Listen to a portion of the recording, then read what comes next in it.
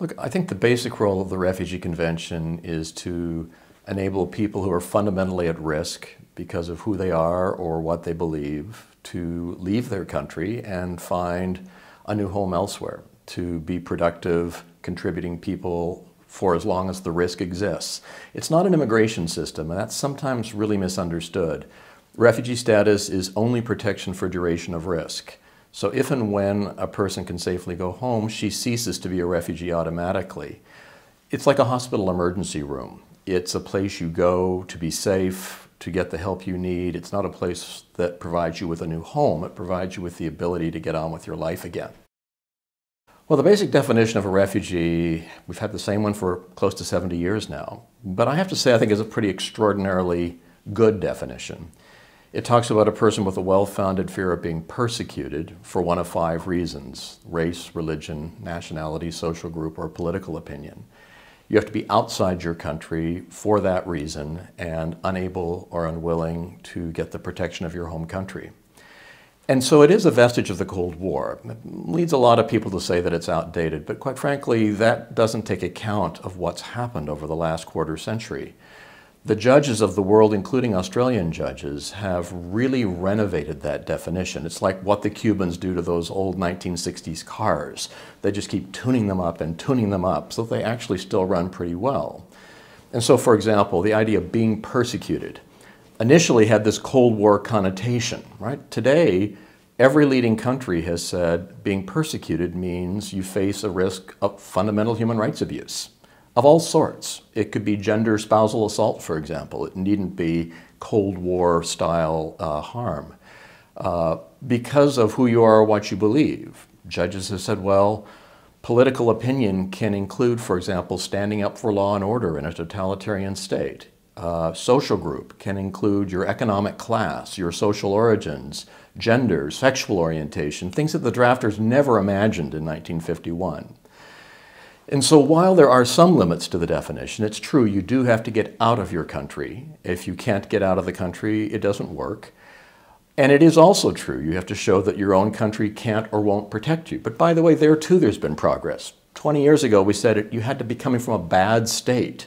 Today that's not true. If your state is incapacitated, if it's a defunct state, you still are entitled to refugee status if the risk is grave enough. And so the definition really has been malleable in the hands of brilliant judges from around the world who talk to each other. They listen to each other, and they've kept that definition alive for the last quarter century. This whole idea of what a refugee gets is severely misunderstood. You would think, if you read some of the tabloid journalism, that a refugee rocks up, shouts refugee, and is issued with welfare checks, public housing, and becomes a charitable basket case for the rest of her life. And that is not the way it works. If you actually read the convention, it's all about empowering refugees to be contributing members of the places to which they go. So, for example, this treaty focuses very hard on allowing refugees to start businesses, to be self-employed, to actually meet their needs and those of their families. There's no word in the convention about charity. It's all about letting refugees do for themselves. And so somebody like Chancellor Merkel in Germany, I think when faced with the Syrian crisis, understood that refugees have enormous economic potential to be contributors. We've seen this throughout the world. Uganda recently liberated its laws to enable refugees to do what the Refugee Convention requires, namely be productive. Their GDP has shot up correspondingly. And so part of the problem is that we think of refugee rights as sort of a charitable wish list rather than as allowing people to do for themselves, which is in fact what the treaty requires us to do. The convention's been updated once. In the 1960s, it used to be the case that a refugee had to be fleeing a phenomenon in Europe that occurred prior to 1951. Both of those limits were prospectively eliminated. So states that hadn't already signed on by the mid-60s now are required to apply the definition to people coming from any part of the world and up to the present. That's the only major change. It didn't change the substance of the definition. And so we do still have a few challenges. For example, the one that worries a lot of people is it unfair to give refugee status to a person who crosses a border and not give refugee status to a person still inside her own country. But again, I think that misunderstands the purpose of the document. The purpose of the document is to let someone who is outside a place where she has a political claim to be enfranchised by a new state. If you're still inside your own country, you're a human rights victim, but you are not disfranchised in at least formal terms from the political project. And so a person who moves inside her own country is substantively in the same situation as a person who doesn't move inside her own country. She's a human rights victim. And if we can get in to help the person who does move, we should also go in to help the person who doesn't move. Sometimes, by the way, who are more desperate. Women with young children, older people don't move. And so this whole internally displaced debate, I think, has really been unhelpful in that it suggests that movement is, for some reason, the logical focus of our concern rather than whether we can actually help someone. The reason the Refugee Convention focuses on those who are outside is because those are the people to whom we have unimpeded access. These are the people who can claim rights, not just ask for charity. They can claim rights because they are within our power to help. If you get outside of your own state, you're always within the capacity of the world to reach. To my mind, that's a source of strength, not weakness, even as I do believe we should be focused more on helping people inside the country to the extent we can. The problem when you get the two mixed up is that one gets played off against the other one. And ultimately, we end up doing for everyone only what we can do for people inside their state, and that's a net loss in my view. Well, there's certainly leaders out there. I mean, for example, Canada took the leadership on seeing gender or sex as a form of particular social group as a claim for refugee status. German courts have been very aggressive in understanding that the victims of war can be refugees as such. So, depending on where you look, different countries have taken leadership on different issues. But the really exciting part is that there is what I call the transnational judicial dialogue, that judges actually read and talk to each other. So there are cases, for example, on a particular social group where the High Court of Australia was basically talking to the House of Lords in Great Britain in its judgments. Canadian courts in turn spoke to the Australian courts. And so one of the biggest problems we have with the Refugee Convention is that unlike every other major international human rights treaty, we do not have an expert supervisory body that sits at the top of the pyramid and can say definitively, here's what the convention means. The Genocide Convention is the only other ancient UN treaty without such a body, but it now has the International Criminal Court. The Refugee Convention is all alone. It has an agency, the UN High Commissioner for Refugees, that can assist states to implement their duties, but it has no power to require states to do anything. It can't even offer definitive interpretations of the treaty. It has no such power. And so the judges of the world have informally filled that void, but they do that imperfectly. A Swedish judge talks to an Argentinian judge, talks to a German judge, talks to a Kiwi judge, but that's not exactly the way you'd like the system to work. Michigan and Cambridge actually proposed, working with the international refugee law judges 5 years ago, a system to move beyond this, where we actually could have something akin to what other human rights treaties have. But the UN Refugee Agency dug in its heels and thus far has refused to come along on that project. There are a few laggards out there. I would say that the United States has always sort of stood apart from the refugee treaty. It sees itself as having a brilliant domestic system which more or less maps onto the UN Refugee Treaty, but not entirely. And so the US, for example, mandatorily detains refugees, which is completely illegal under the treaty it signed. It pretends that it's not, but it is. Australia has obviously followed a comparable policy, completely illegal, no equivocation, under the treaty that Australia and the US have signed, not permissible. So, which particular policy is that? The duty to allow refugees freedom of movement in the Refugee Convention clicks in as soon as a refugee arrives, makes a clean breast of her circumstance, submits herself to authorities, and tells them what her claim is. At that point, the duty is on the government to justify any further detention. The duty is not on the refugee at that point. She's done what international law requires. So many governments that pursue an ongoing detention policy after they've vetted identity and security concerns do act illegally.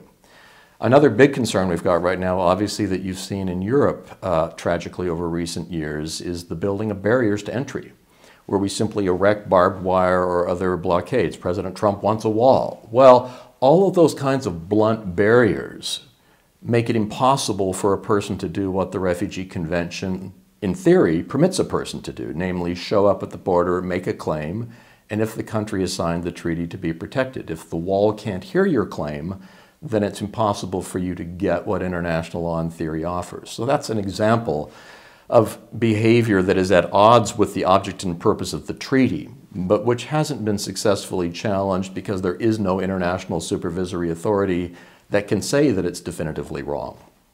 No, I'm convinced that most people want to move beyond that state of first arrival. I mean, this is one of the really nasty parts about the way refugee law has evolved in recent years, though, is that there's come to be this notion that a refugee should stop in the first place she arrives. I have no idea where this came from. It's not in the Refugee Convention. It's not part of international law, and yet governments mouth it as though it's a policy. It's a completely illogical policy because what it does is to create bottlenecks wherein refugees are basically stopped at the first place they arrive, often very poor, desperate countries themselves. So we've now ended up with a situation where 60% of the world's refugees are in just 10 countries, even though nearly 150 countries have signed the treaty. All of those countries are very poor, difficult countries. So the idea that you should simply stop rather than moving on not only is illogical. I mean, of course you're going to move on to where you think you're safe and you have a shot at rebuilding your life. But it's bad geopolitically. It's bad geopolitically because it creates antagonism in frontline states that understandably aren't going to keep their doors open if they think that they're stuck with the responsibility for the whole world just because of an accident of geography. This is the single biggest challenge in international refugee law right now. There is nothing that comes close to this. The idea that every state has an independent responsibility to anyone who shows up at its borders, and that the rest of the world effectively owes it nothing, is completely wrong. The preamble to the convention talked about a system of shared burdens and responsibilities. We've never implemented it. The UN had a meeting last September where for the first time they finally decided they would have an intergovernmental conference to talk about this, but the UN offered nothing of any significance. It was a plan to have a plan to have plans. A lot of rhetoric with absolutely no mechanism to make it work. And so part of the problem is that governments are being asked, they're being put in an impossible position where when large numbers of refugees arrive at their territory, I mean, I'm not talking a few hundred or thousand as in Australia, I'm talking about millions of refugees arriving in a place like Kenya, or Afghans arriving in Pakistan, or Syrians arriving in Turkey, Lebanon, and others. These are the real refugee crises in the world, where yes, we sometimes give charity. Yes, we sometimes resettle a few hundred or thousand of the millions that these poor states are receiving. But a country like Lebanon now has 1 out of every 3 human beings in Lebanon is a refugee. Right? So this would be like having 8 million refugees in Australia. You cannot even imagine it. It's beyond contemplation. And yet the best we can do in this grand meeting last September is the UN says, well, let's have a plan so that when there is a large-scale movement, we will get together and have a meeting and we will use these principles to come up with a plan. Well, that's garbage, quite frankly. I think it makes a sham of the entire idea of shared responsibility. The UN Refugee Agency should have put something much more definitive on the table, a plan that guarantees access, assigns responsibility, creates opportunities for refugees to enjoy empowering protection for duration of risk, shares out the costs and the responsibilities, and ultimately provides solutions to refugees. That's not been proposed. None of those pillars is in the UN's refugee plan. And so right now we've got more than 10 million refugees who've been waiting on average nearly 20 years for a solution with absolutely nothing in sight. Nothing. That's the tragedy of the refugee system. Not a few refugees coming to the US or the Australian border that can easily deal with them. So we whine a lot. But the real hardship of the current refugee system is with states far, far away from any developed country. states that have for way too long done the lion's share of work with no binding burden or sharing responsibility for the rest of us. That's what needs to change. Not the convention, but the way we do the convention. There is nothing in the Refugee Convention that prohibits us from coming up with a system of international administration, shared responsibility with different states doing different jobs.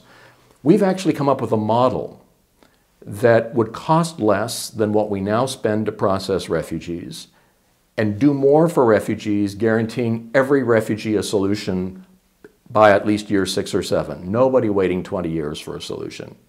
There are some countries like Australia that probably are better resettlement countries than they are first asylum states. My view is we should let different countries do different jobs. We need them all. That kind of creativity has not been forthcoming from the UN or from governments, and that's where I think we need to have this conversation begin. People that say the problem is that the convention, if I may be blunt, probably haven't read it. What the convention says, if you do meet this definition, being genuinely at risk of critical abuse because of who you are or what you believe, you have the right to try to make your life in dignity until and unless you can go home. That's the simple thrust of it. So what would these people want to change? Would they want to say that more people should get status, that fewer people should get status? I mean, what are we saying there? I think we've struck a pretty neat balance with the definition that we've got. For example, some climate-induced migrants are refugees. The courts in New Zealand found that last year. Not everyone, but those who face abuse because of who they are or what they believe. The government provides help to black people but not white people, for example. They are refugees. So that's not the problem. Is the problem with the rights regime? What, you don't want refugees to be productive? You don't want them to educate their children? You don't want them to get a job and meet their own needs? What do you want them to do? It makes sense to me. So the only thing that's missing here is a system that actually spends money intelligently. I mean, we now waste more money determining refugee status for the 10% of refugees who arrive in rich countries than to meet the needs of the other 90% of the world's refugees put together. One country, Great Britain, spends more on its system than is being spent on protracted refugee situations. That is wasted money. It pays for lawyers and judges and bureaucrats. We ought to be spending the money on refugees. Have simple international administration based on group-based criteria up front, quickly assign people to a place for protection of duration of risk, probably in the region of origin for the first few years, so that they can be functionally compatible and get on with their lives. At year 6 or 7, those who can't go home, and probably about a third of them won't be able to go home, we resettle them to those countries farther away from the place of crisis. The Australias, the Canadas, the South Americas, and others. That's our job. So all states come together in an orderly managed system in a way that costs less, provides predictability, does not force refugees to get onto boats with traffickers and smugglers in order to save their lives. That's another fallacy, by the way. This whole anti-smuggling thing just makes me ill.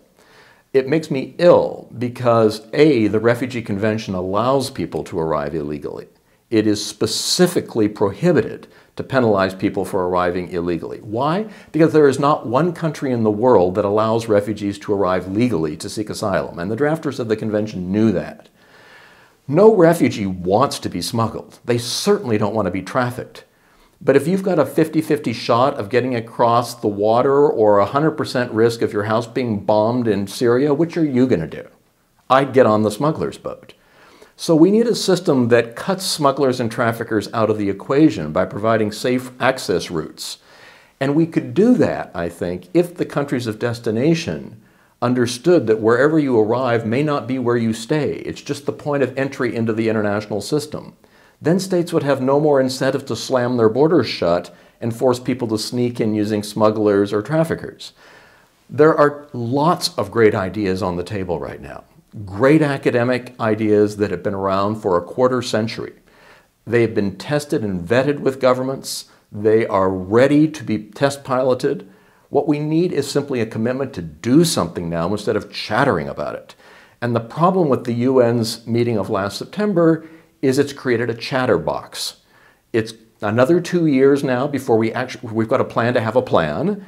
And the plan is to have a plan to have plans anytime something happens that is big and large scale.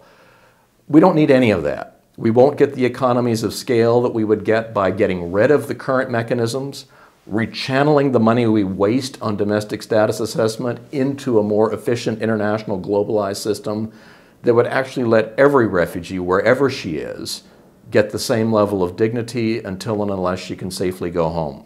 That ought to be the goal here. And that's exactly what the Refugee Convention says. So why renegotiate the convention if the convention is right and the mechanisms are wrong?